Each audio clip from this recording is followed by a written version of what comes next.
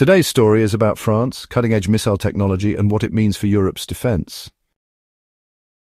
Part 1. What is the Aster 30? The Aster 30 is an advanced surface-to-air missile, developed jointly by France and Italy under the Eurosam consortium. Think of it as a guardian in the sky, designed to intercept and destroy enemy aircraft, drones, and even ballistic missiles. The new Block 1 November Tango version takes this capability even further. It can engage short and medium-range ballistic missiles up to ranges of several hundred kilometers away. This means if a threat is launched from far off, France now has the capability to destroy it before it comes anywhere close to its borders. Part 2. Why now? If you've been following global news, you know Europe's security environment has become tense. From the war in Ukraine to rising tensions in the Middle East and even the Asia-Pacific, the threat of missile attacks is no longer distant. The Aster 30 upgrade comes exactly at a time when NATO countries are ramping up missile defenses. And France isn't just upgrading for itself, it's making sure Europe has more independent defense capabilities, without relying solely on US systems like Patriot. So let's talk about how it all works. The Aster 30 Block 1 November Tango features a brand new seeker and, honestly, some pretty impressive enhanced computing power.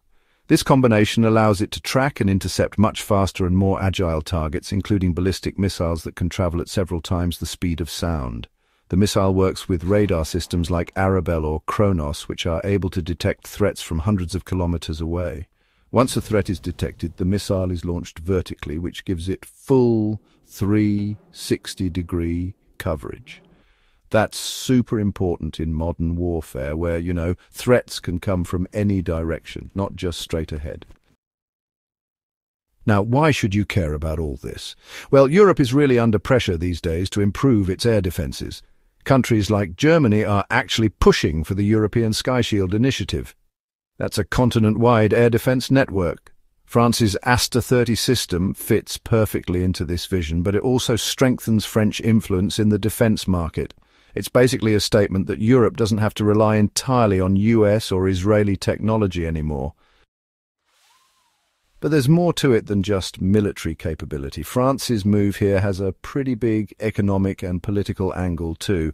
Defense exports are a huge part of France's economy, and by showing that its technology is truly cutting-edge and combat-ready, France is positioning itself to sell more of these systems to allies, from Greece all the way to Saudi Arabia.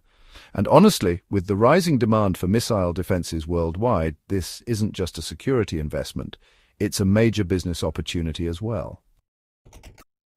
So, to sum it all up, the Aster 30 Block 1 November Tango isn't just another missile. It's really part of a much bigger shift in Europe's defense posture. France is making it clear we can protect ourselves and we can actually lead when it comes to defense technology. In a world where missile threats are becoming more and more frequent, having a system like this could honestly be the difference between safety and devastation. And, as history shows us, in modern warfare, those who control the skies often end up controlling the outcome.